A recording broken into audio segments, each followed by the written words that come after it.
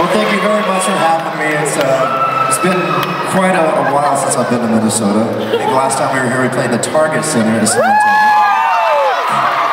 Y'all are like 8 years old then. I'm getting old, Peter. But yeah, it's so good to be here and talking to you. Hopefully I can fill you in on some things about my life and my experiences, maybe inspire y'all to do some things. Anyone here interested in like the entertainment industry at all? Well, that's good.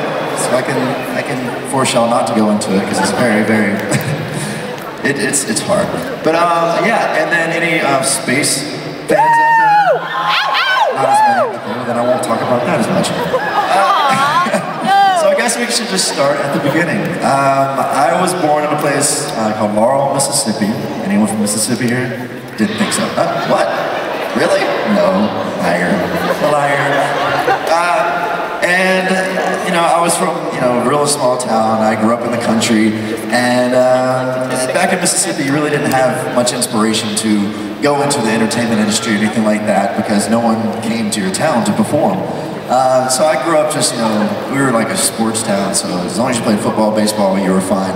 And that wasn't until I moved to a place called Clinton, Mississippi, which is like central Mississippi, where the town was just all based on music. Sports was okay, but like if you didn't sing, then no one liked you in Clinton. So that was how I got introduced to music, and all my best friends sang, and really didn't take it too serious. I was singing chorus in church and all that type of stuff. And it wasn't until I got a call when I was 16 years old, and I remember it very vividly because it was my homecoming dance. It was the day of that, and I get a call from this little 14-year-old kid with curly hair, Justin Timberlake. I'll just say the name and y'all can scream, Justin Timberlake. So I get a call from him when I was 16, he was 14. He's like, you know what, we're gonna put this band together. I didn't even really know him at the time. We actually had a same vocal coach. And he's like, we're putting this group together in Orlando, and we're looking for a bass singer. And I was like, well, I got a low voice, so I'll be your bass singer. And so I went down to Orlando like immediately that next day just to check it out. I thought it'd just be a nice free trip to Disney World. And ended up just falling in love with the guys, and it was amazing. Immediately when we sang together, we just hit it off, and it was just this magical moment that I was like, oh my gosh, this is what I'm gonna do the rest of my life. So immediately we started, getting together our music. We were an a cappella band because we couldn't afford music, and so we used our voices just to sing a cappella. Our biggest goal was to be able to perform at Disney World or Universal Studios. That was our goal at the time. Got a little bigger. We had no clue.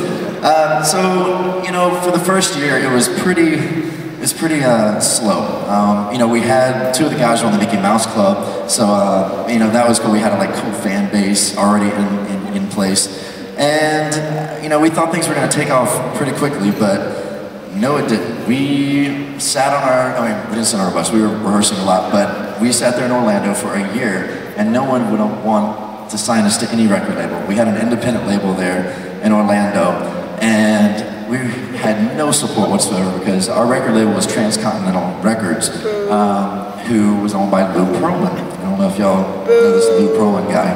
He was our first record president. He was in jail right now for embezzling about $300 million. Yeah, he got his. He got his.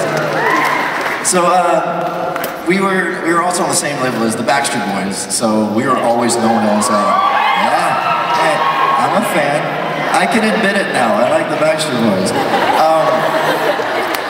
So we were the redheaded stepchild at the record label. No one even knew who we were. We were called B5 on the records because no one wanted to let anyone know that there was a new music group that could compete with their boys.